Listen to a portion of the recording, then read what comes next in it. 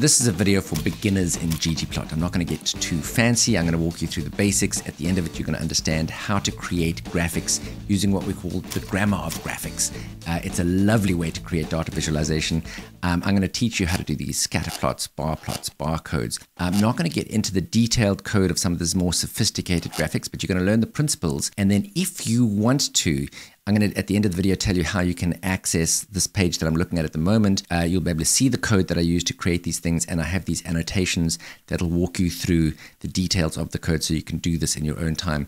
Remember that all of the examples that I do, I always use data sets that you have access to on your computer so you can replicate everything that I'm doing at home. Having said all of that, let's jump right in. Boom shakalaka. On this YouTube channel, we're creating R programming videos on everything.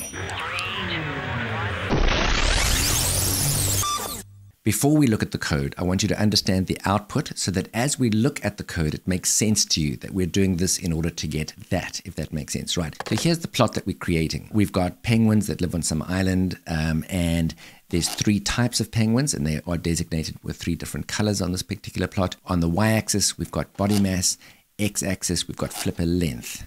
Okay, so each of these dots represents a penguin, and the dot will tell you what its flipper length is, what its body mass is, and by its color, it'll tell you what species it is. And then we can also visually see here that there's a nice seemingly linear relationship between body mass and flipper length. Okay, now let's take a look at the code that we used to get there. First things first, library, Palmer Penguin, that will get you access to the data that we're looking at. Okay, so install packages, Palmer Penguins, library, boom shakalaka, you've got it. Now, before we look at the detail of the code, I want you to understand that there are 3 major things we have to define, and if you do that, you've got a plot. First of all, you have to define the data, and I'll just go through this. You have to define the data. The second thing you have to define is the mapping of aesthetics. In other words, various variables get mapped out against various aesthetics. Your X and your Y coordinates are aesthetics. Color is a coordinate. You could have shape, for example, fill. There's a number of aesthetics that it will use your data to kind of define. And then finally, you have to define the geometry. What kind of plot is going to be produced here?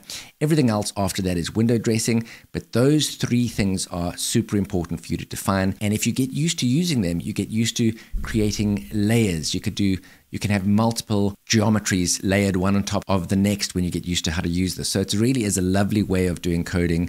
Once you get used to it, you'll absolutely love it. Let's go into the details that's in the code next. Right, so as you can imagine, we use the function ggplot. We're talking about ggplot. The first argument is data equals penguins. Okay, that's what the data set is called that we're calling. Now, before we carry on, I want you to note that I've said data equals penguins. You don't actually have to put the word data in there. You could just write penguins. ggplot knows that the first argument is asking for data.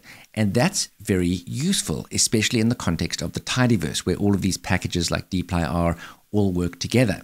And let me show you what I mean in this next. I'm going to come back to this scatter plot, but I just want to show you here. I've said penguins, pipe operator, and I'm piping this data in to ggplot. So ggplot knows that it's the first argument. When you pipe data object from one line into the next, it knows that that should be used as the first argument.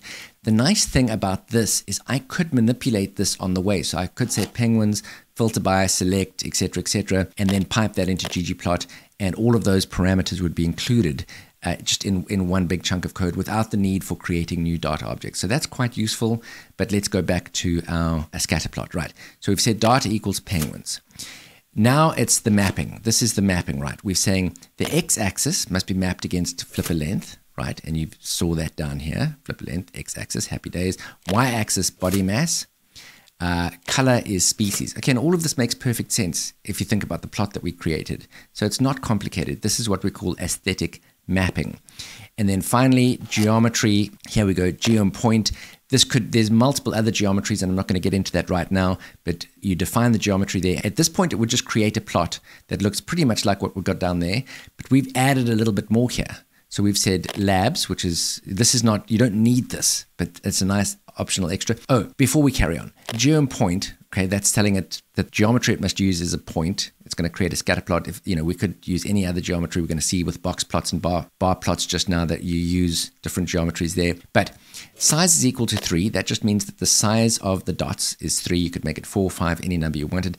Alpha is equal to 0.5. That's the transparency of the particular dot, right? So I've made it 0.5 is half transparent, just so that where they overlap with each other, you can sort of see that.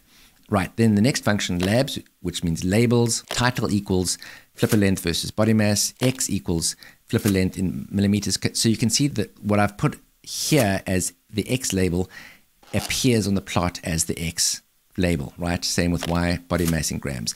Then theme minimal, that basically is this nice clean white background that it's got over here. There are lots of interesting themes that you can use, but theme minimal is nice and clean, and it gives a nice professional look about it. So I like theme minimal, okay? And that produces the plot that you see down there. Right, next I'm gonna just walk you through box plots and bar plots. I'm not gonna get into the details of the lollipops and the ridges. There are lots of other plots you can create, but what I'm wanting to get today is you used to this idea of define the data, define the aesthetics or the mapping of aesthetics, and defining the geometry. If you get that right, you're well on your way. Boom shakalaka, you're gonna cook with gas. Okay, so here we've got some box plots. Just looking at it again, we've mapped color against species.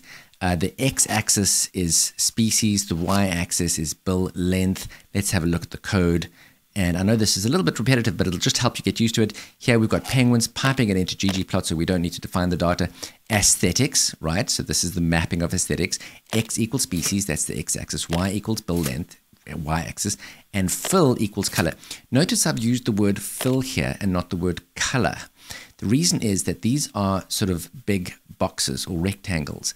If I said color, it would think that I meant the outline of that rectangle, right? So if I said color equals species, it would basically use these colors just to do the outline and not the inside, right? So fill equals species is important. And then I define the geometry, geom box plot, which is the kind of plot that we've done here. Alpha equal 0.5 to make it a bit transparent, just gives it a slightly softer look, which I kind of like. Notice that this is also important. When we're working in the tidyverse, we use the pipe operator to pipe one object into the next line of code. As soon as we're inside ggplot, we're not using pipe operators anymore, but a plus sign, because we're adding something on, right? So we do the mapping of the aesthetics, then we're adding on the geometry, and then we're adding on the labels, and then we're adding on the theme, right? So this is, it's almost like R kind of sees this as one continuous line of code. So pretty easy. In fact, let's just jump straight into bar plot. The exact same thing applies here, right? Define the data, penguin, define the mapping of aesthetics, X equals species. So, you know, there they are. Y equals body mass in grams. Now, what's interesting here is what is it going to do with the body mass in grams? Is it going to count the number of observations? Is it going to give a total? What is it supposed to do with that variable when it maps it against the y-axis? Well, we're going to have a look at that in just 1 second. Again, fill equals species. In other words, the color that you put in inside the boxes will be mapped out against the whatever species you're dealing with. Right, here's where things are interesting. Geom bar, that is, so geom bar here is the geometry that we're going to use, right?